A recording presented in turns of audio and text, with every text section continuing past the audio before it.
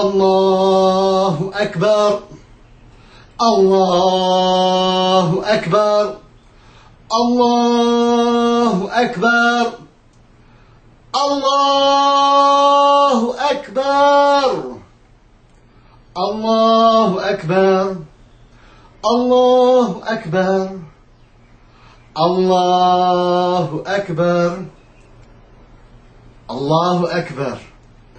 God is great. Allahu Akbar translated into English means God is great. Allahu Akbar. See, when we say the word Allah, it is so much more dramatic in Arabic. Translated into English, in English we're kind of limited. We have God, and the only way to show emphasis is to say the capital G-O-D. God, with the big G. That's the only real way to emphasize the one and only God. Allahu Akbar. God is great.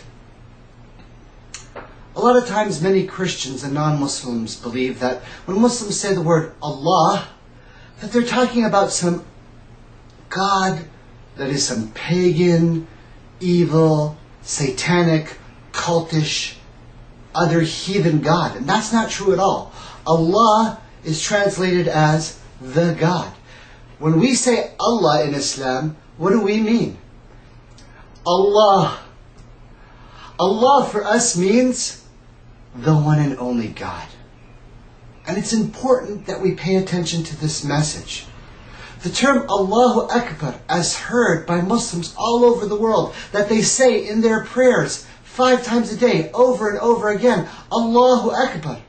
Non-Muslims should understand that that means God is great. Because right now there's a campaign going on against God. Atheists are mounting one of the largest campaigns ever seen, and the press is making everyone, especially in the United States, believe that Muslims are against God. And that's not true. Muslims, Christians, and Jews have much more in common than they have apart. With so much focus in the press on Islam being negative, and so much negative hostility from terrorism being attributed to Islam, that people are being tricked by the media and the spinners to focus on the issues that don't count as much. The one issue that Muslims have, that they stand by at all times, is that they believe in one God. The God of Jesus, the God of Moses, the God of Abraham, the God of Noah, the God of Adam, the God of Muhammad. Allah, the one and only God. Allahu Akbar. This week, in real time, with Bill Maher, they had Christopher Hitchens, a well-known author who is promoting his book, promoting atheism. And he's getting a lot of press. Now, surprisingly, or not surprisingly if you're paying attention, his book is titled, God is Not Great, How Religion Poisons Everything.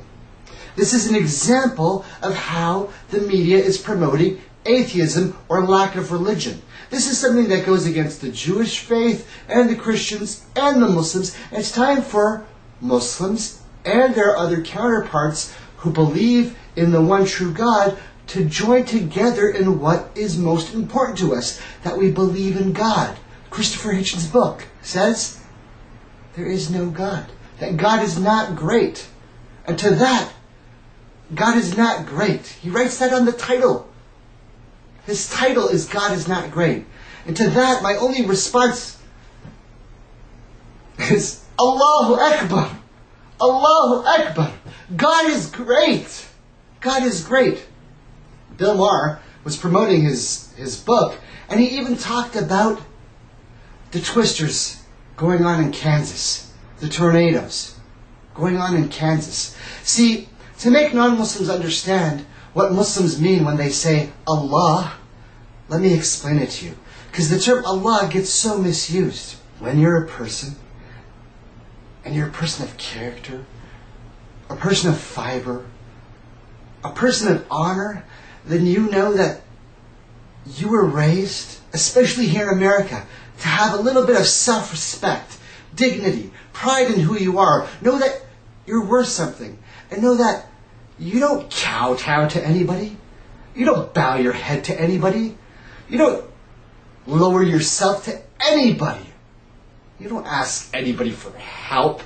I mean, not in the sense of, you know, everybody needs help, but you don't have to go beg anybody for mercy or help. There's only one person you bow down to.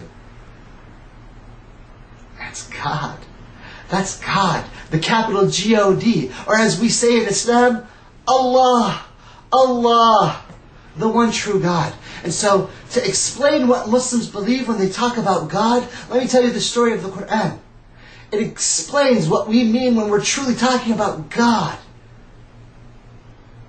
When you're out there in the ocean, and the seas start to get a little choppy, and the weather starts to get a little rough, and your boat starts to shake and quake, and you don't know if you're going to live or you're going to die, and you don't think that there's any way for you to survive because the thunder and the rain is coming down upon you and the waves are crashing upon you, and you know that there's no way you're going to make it out of this. At that moment when you're desperate and there's nothing for you to do and there's no chance for you to survive, and you look up beyond the skies, beyond the clouds, beyond the rain, up into the heavens, and you say, "Oh, Allah, please save me. Oh God, I swear if you save me this time I'll be good, I promise. I'll never do anything bad again. I'll stay worshiping you forever." At that time when there's no one to ask except the only one who can save you, the one true God, the real God, Allah, that's what Muslims believe.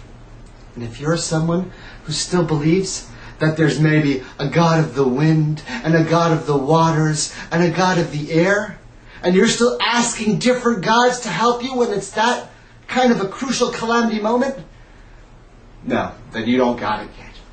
Because it's at that time that you ask the one true God. So, when Bill Maher says we need to believe in science, and that when those people in Kansas, when that man says, "I was in the tornado, and it didn't kill me. Nothing spared me but the Almighty." And Bill Maher says, "You idiot. It wasn't the Almighty that saved you. It was science. It was statistics. It was analysis. It was charting of the weather patterns." We say to Bill Maher, "No. Don't you see? There is the sign." The man's not saying that he disagrees with education, that when we see a storm coming, we don't get out of the way. Of course we get out of the way. But what he's saying was, hey, there was a tornado heading right for me. Right for me. And there was a guy to the left of me, and he went one way, and I went the other way. He went left, I turned right, and I could have been killed.